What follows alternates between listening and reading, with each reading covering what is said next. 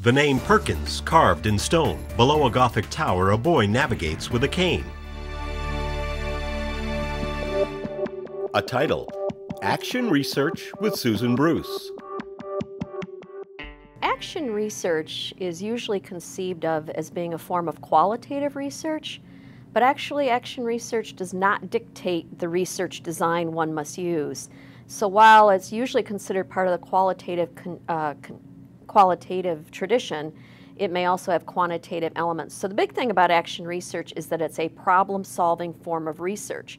And when it's depicted in textbooks, often you'll see a spiral to depict its recursive nature. And the idea is that you have a problem that you've defined and you develop a hypothesis about the problem, why you think this problem is occurring. And then you come up with actions that you think might be helpful to solving the problem. And then you enact those actions, you keep data on the effect of those actions, and then you reflect on it. So it's this recursive nature of actions that you take, reflections on the actions, and then you enter subsequent action cycles. So if something doesn't work, the study isn't over. You get to try again. An animated graphic illustrates the recursive nature of action research cycles, starting with the initial inquiry, moving to the planning stage, progressing to acting on that plan, and then observing or reflecting on the results.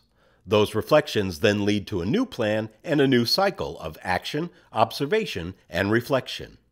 Sometimes people think of action research as being less formal, but action research is actually quite structured. It's just more responsive to things that occur in complex environments like surprises, and it's more open to failure in the sense that you try something, if it doesn't work, then you move into the next action cycle after reflection and you try something new. But it is still what Schulman called disciplined inquiry. It is still structured. You still maintain data and your decisions are driven by the data. So it's not loose. It might sound loose because it's open to new possibilities and to reshaping as you discover new things from the data, but it is definitely disciplined inquiry. It's systematic, it's structured. But action research is very authentic. It is respectful of complex issues that we face in classrooms that also occur in what we call nested and complex contexts. So it's important to special ed. Well, for example, if we think about children and perhaps a particular child struggle with learning some aspect of the curriculum. In the upcoming video clip, a student with charge is helping to prepare a meal of pasta, salad, and bread under the supervision of his teacher. Previous attempts to assign tasks to the students were often met with resistance. After reflection, the teacher now asks the students to choose the tasks they would prefer. The boy and the teacher sign to one another as he considers pictures posted on the refrigerator that represent his choice of tasks. He chooses to cut the bread.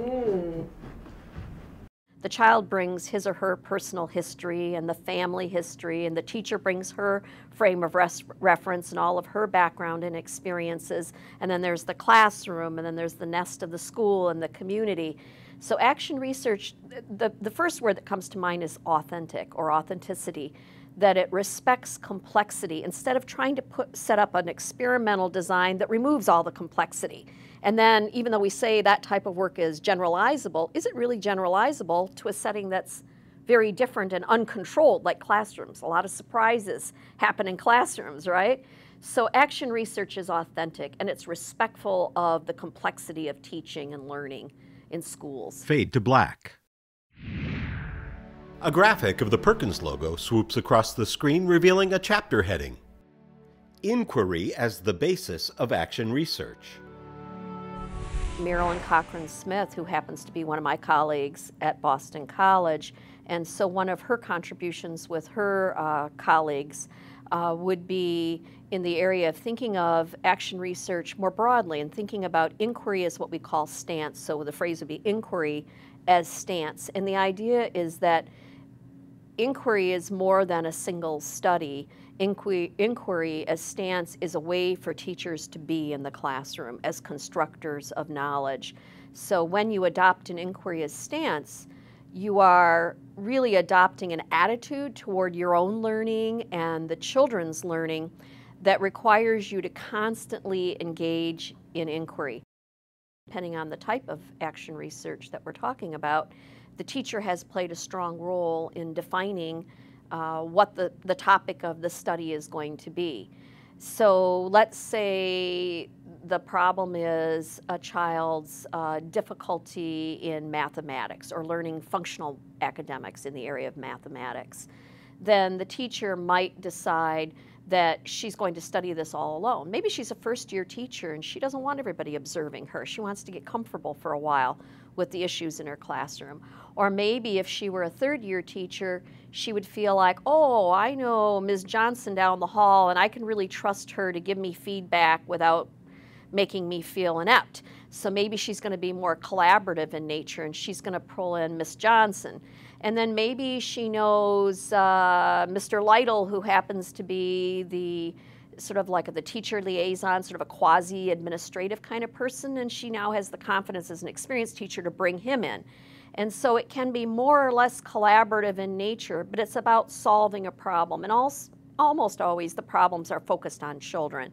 To improve learning for children is a common focus. But sometimes inquiry can be about the teacher's own development as well. Inquiry is asking questions, always being aware of what's going on, what's contributing to issues that you're experiencing. So inquiry means that you keep a questioning frame of mind when you're doing your work in terms of relating it to teaching then. Fade to black. Types of action research. So the first one would be called classroom action research, and sometimes that type is also named teacher research. So the defining feature would be that it's really happening in one classroom, and it might be about teacher learning, it might be about student learning, it could be either, and it may involve some collaboration, but it's more confined, okay, than the second type, which would be collaborative action research, where, as I said in the earlier example, the teacher might invite the teacher down the hall. An example of collaborative action research could be a group of teachers concerned with the science curriculum. So they decide to look at it across grades or maybe across schools within a district.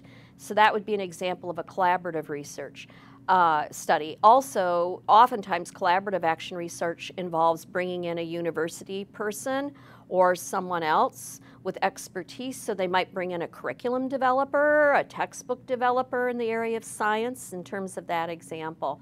In a video clip, we see an interesting example of collaborative action research.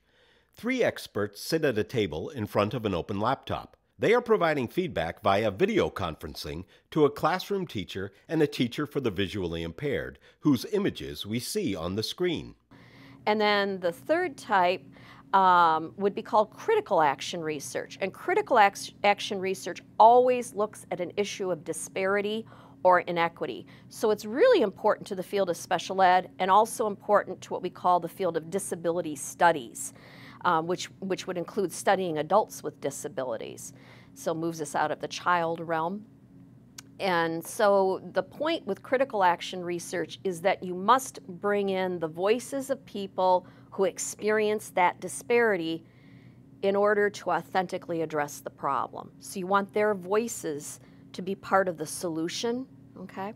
And then the fourth type would be participatory action research, and that's when the problem really emanates and is totally defined by the people experiencing it. So it's not a type of research we generally do with children because, frankly, it involves a great deal of empowerment. So with participatory action research, you really move into the realm where the participants become co-researchers.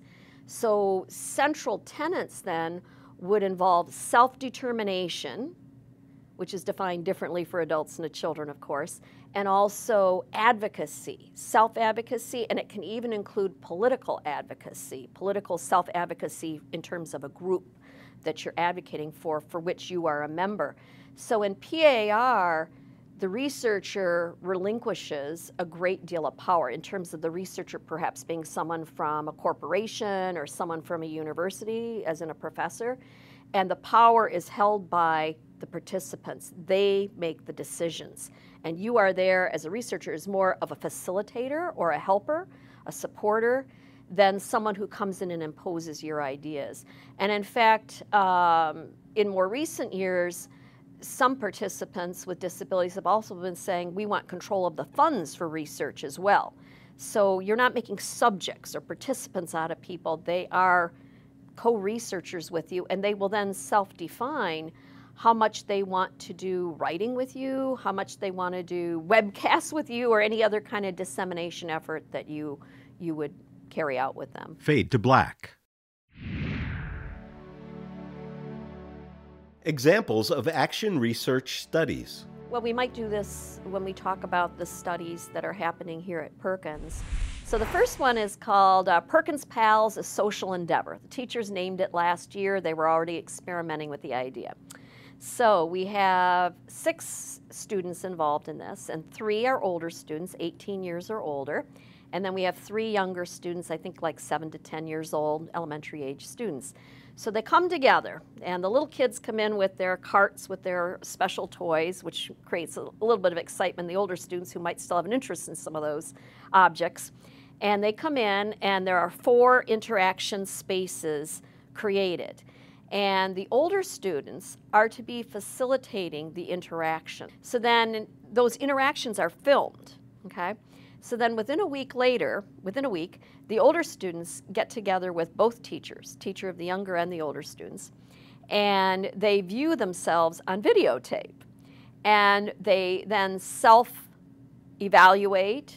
We now see an image of a student self-evaluation form that was used with the secondary students in the Perkins Pals study. We see that the student recorded his goal, which was to have his pal write a word, and later he self-evaluated by marking the box, "I did it myself." Opportunities to practice self-evaluation are important to the development of self-determination.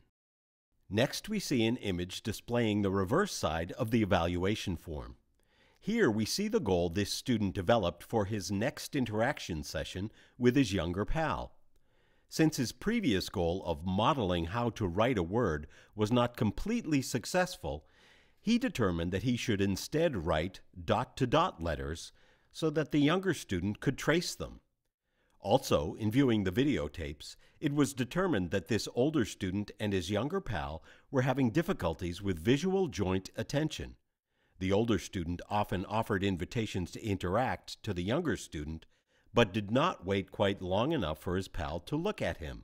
When he was shown that the younger pal often turned to look just after he'd given up, he generated the strategy that he could count to 10 in his head while waiting for the younger pal to look at him. They engage in reflection while they view themselves performing with the younger kids, and then they create new objectives for socialization for the next round. So the second action research study is about the communication initiations of a young boy with charge syndrome. And I might mention that out of the 26 kids, actually more than half the kids in this project of 5 studies actually have charge syndrome. So this little boy is a puzzle because he uses multiple forms of expressive communication, but he doesn't initiate as often as the school team and probably his family would like him to. So what we're looking at then is what we can do to support him to initiate, meaning no prompts, he just communicates something. And so we're looking at that across the use of pictures individually, pictures in an array without technology, and pictures within the use of the iPad to see under which of those 3 conditions or 4 conditions does he actually initiate more often. Oh, and the 4th one is sign, individual signs, not sign language. So which of those 4 conditions does he most often initiate? Then the 3rd one is a study on the learning media assessment, known commonly in our field as the LMA. So this is an assessment we do to learn more about which modalities are relatively strongest for a child. And you'd think we'd kind of figure that out by just sort of looking, but having a systematic way to really test for it is actually really, really helpful. So when there are different stimuli in a room, what is the child first attending to? And is it grounded in vision? Is it grounded in auditory input? Is the child leaning more toward tactile modalities? And for children who are deaf-blind, it's often very complex to figure this out. And you have to go beyond thinking, oh, the vision is more involved than the hearing. It doesn't work like that because their senses are all integrated. In a video clip, a teacher and a young boy who is visually impaired are on the floor reading a book together. The book is a colorfully illustrated storybook that also has clear Braille overlay pages. In the course of their interaction, the teacher and boy speak, sign, look at the pictures, and touch the Braille overlay.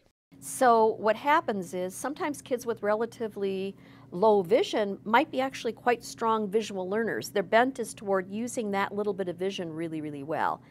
And what we want to learn about is the relative effects of these two different training models in learning media assessment, because it is used all over the country and beyond.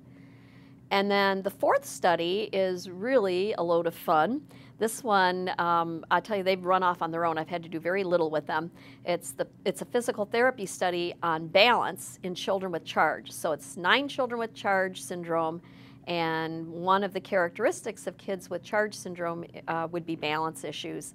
So they're walking around, they're using all sorts of different equipment, and they did a pre-test, they're going to do a post-test, and they're going to do a family survey to see if the families, in a practical sense, noticed any change in the balance as a result of this, and then we're going to study the effects of these different interventions for each child as an individual.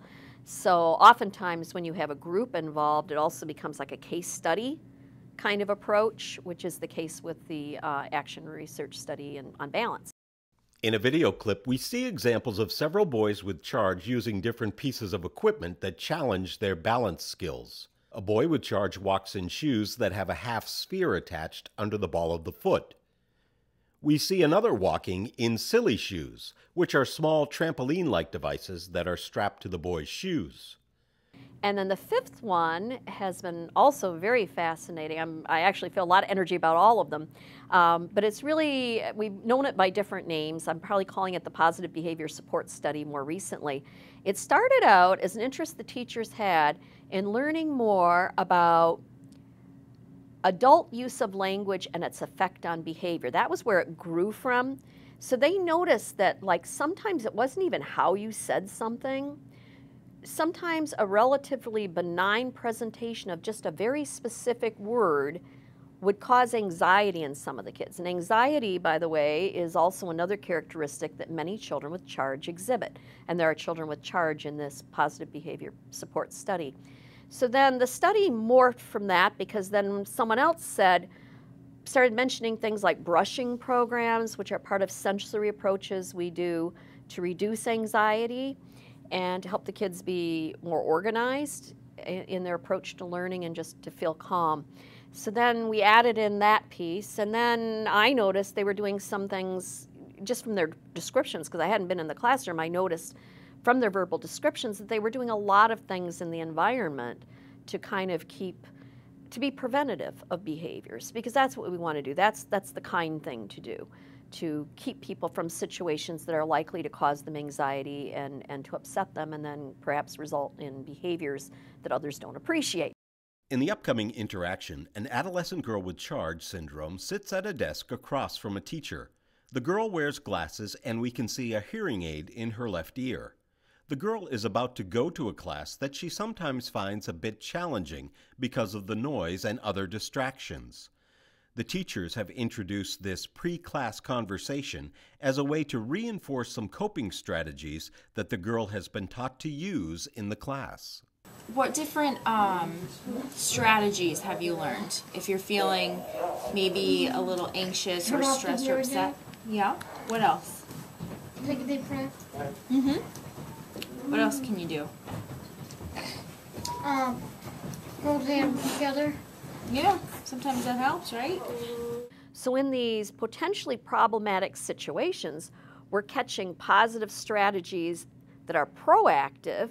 And then if the child has an explosive episode of some type, or just a nervous episode, then we're watching also what's done in reaction. So it's proactive and reactive, whereas most of what we do with behavior is often reactive. It's after the fact. positive behavior support is about building supports around someone to prevent behavior and to look at other elements like communication. So we're filming, they're taking journals, we're identifying strategies for these kids, and then we have meetings. All of the studies, by the way, include meetings, which is where some of that reflection is going on in a group context. Fade to black. Understanding and applying the insights gained in action research. The goal of action research is not really for generalizable knowledge to a larger population. And I would suggest that many times in quantitative research we're fooling ourselves to think that's going to be achieved because context varies so much and people are individuals. However, I do think there will be some knowledge that will be generated by the studies that will be very valuable to other teachers and perhaps to family members.